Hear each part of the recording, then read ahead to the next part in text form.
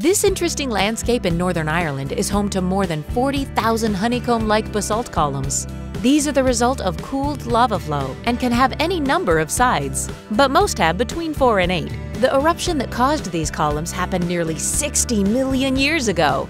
It's called GIANTS Causeway because of the myths and legends surrounding the area. Some say it was carved from the coast by the mighty giant Fionn MacCool, or in English, Finn MacCool.